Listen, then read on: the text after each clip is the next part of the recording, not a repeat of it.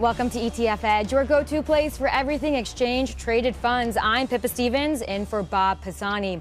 Amid a flurry of activity late last week, the SEC surprised both the crypto and ETF worlds by approving the listing of Spot Ethereum funds for trading.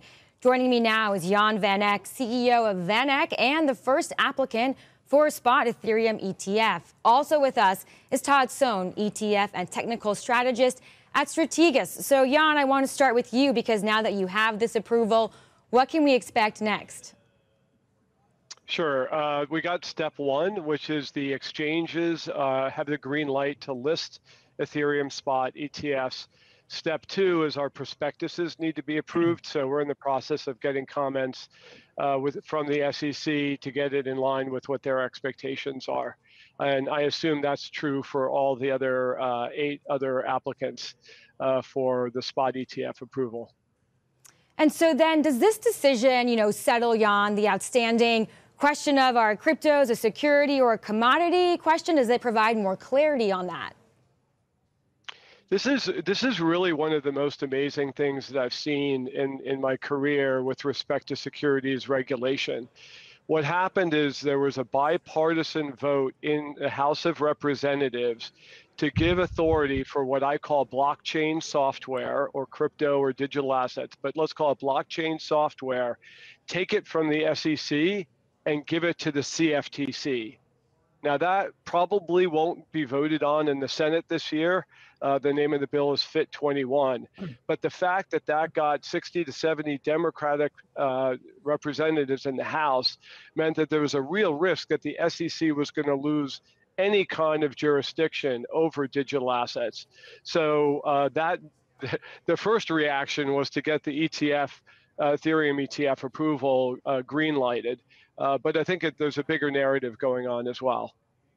Certainly seems like shifting winds in Washington. And now, Todd, I want to bring you in here because with all the retail hype aside, we've now seen institutional adoption of Bitcoin ETFs by the likes of Morgan Stanley and Wells Fargo.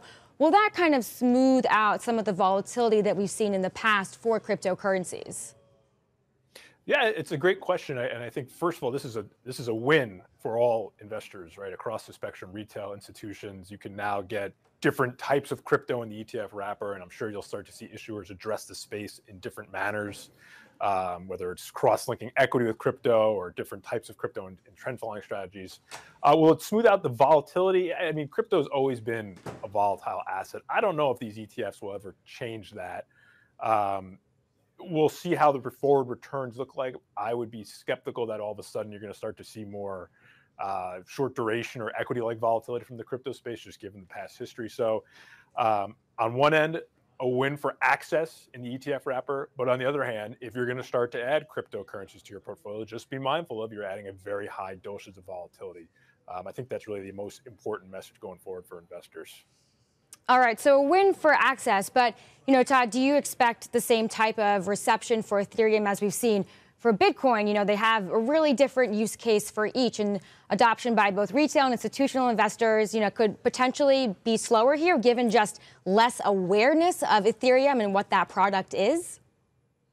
Yeah, you might be onto something there. And the analogy I'm wondering if it's appropriate is if Bitcoin is to gold, then Ethereum might be to silver. And that, again, those are completely different investment use cases. But you look at something like the iShares Silver Trust, that has about 12 billion in it, whereas GLD is upwards of 60. So I would imagine there will be demand for Ethereum, especially those who may find the risk-reward profile more attractive.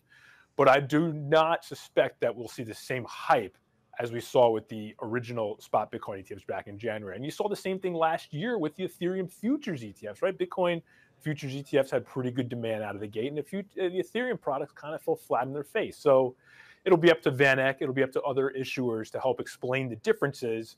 But I suspect for a lot of investors, just getting Bitcoin exposure will be good enough for them in terms of their cryptocurrency sleeve of the portfolios. And Jan, I asked the same question here to you.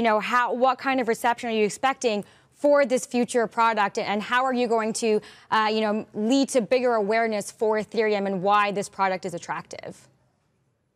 I think the biggest overwhelming thing is sort of what Todd alluded to, which is the education aspect of talking to investors. So there's the first piece, which you alluded to, Pippa, which is additional types of investors could now participate.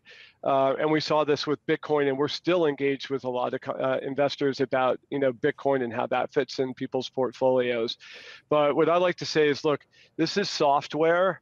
And if you're an investor, sure, you need to know the macro, Fed policy and all that with respect to Bitcoin and our ETF HODL, HODL. But you also have to know how there's software networks and how is usage on those networks changing. And so that kind of information, even though it's totally transparent on the internet, is very hard for the average investor to kind of analyze. We try to do that through our research, but there's an overwhelming amount of education around these digital asset softwares. And I also think that, kind of what's the shorthand for it? So is it the silver? Or we like to say, is it the app store? What are these different, what's the defining characteristic of these different software platforms?